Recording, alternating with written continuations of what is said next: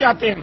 देखें जी, 14 करोड़ सिख हैं जी, 1 करोड़ कश्मीरी हैं जी, और 30 करोड़ वहां पे इंडिया में मुसलमान हैं। अब 15 वो हो गए हैं और 30 ये हो गए हैं, 45,000 मुसलमान हो गए हैं। 45 करोड़ मुसलमान हो गए हैं। अगर सिख भी हमारे साथ, भाई हमारे साथ होंगे इंशाअल्लाह ताला। ओ भोसड़ी वाले चाचा, एक सिख 1.25 लाख के बराबर होता है। तुम्हारे लिए सिर्फ हमारे सिख भाई काफी है। मुसलमानों से बाद में निपट लेना। पहले अपनी गिनती ठीक कर लो और अपने पॉपुलेशन को ठीक कर लो और अपने दिमाग को ठीक कर लो।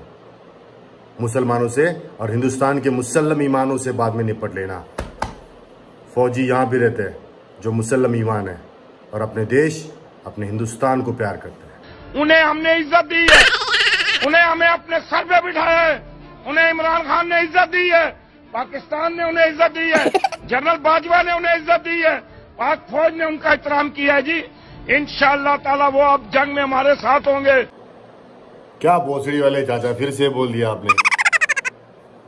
तुम हमारे सिख भाइयों के बारे में क्यों सोच रहे हो? पहले अपने मुसलमानों को ठीक करो, उनको तो दर्जा दो। उनको तो आज भी तुम मुहाजिर बोल के पुकारते हो, उनका क्या? चाचा जाओ, आधे पैर कब्र में लटक चुके हैं। अपनी इज्जत को संभालो और अपने लोगों को संभालो। हमारे बारे में बाद में सोच लेना। मोदी को सबक सिखाने का टाइम आ गया।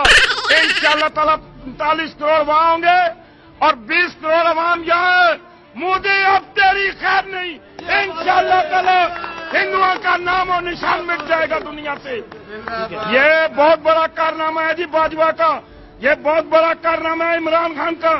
ये किसी की सोच में भी नहीं था। याद रख। ओ चाचा, हमारे पीएम मोदी के बारे में सोचने की तुमको जरूरत नहीं है, ना ही उसके बारे में कुछ बोलने की जरूरत है। उसके बारे में सोच सोच के तुम्हारी आधी उम्र तो कट गई। अब तक तो कुछ नहीं उखाड़ पाए, ना ही कभी जिंदगी में उखाड़ पाओगे। और एक बात याद रखना, हिंदुस्तान में जितने भी हिंदू है वो हमारे भाई है। मैं भी मुसल्लम ईमान हूँ, मुसलमान हूँ, मेरा नाम यासीन है। और ये बात याद रखना कि मैं भी एक हिंदू कल्चर को पालने वाला हिंदू हूँ, हिंदुस्तानी हूँ। और एक हिंदू को मारने के लिए तुमको हम जैसे मुसल्लम ईमान से आगे गुजरना पड़ेगा, हमारी लाशों से गुजरना पड़ेगा। अगर हिम्मत है तो कभी आकर देखना। जज्बा और जुनून दोनों भी है, दिखा देंगे और बता भी देंगे। अभी जाओ, अपने गरीबी को हटाओ और कुछ खा पी के आओ।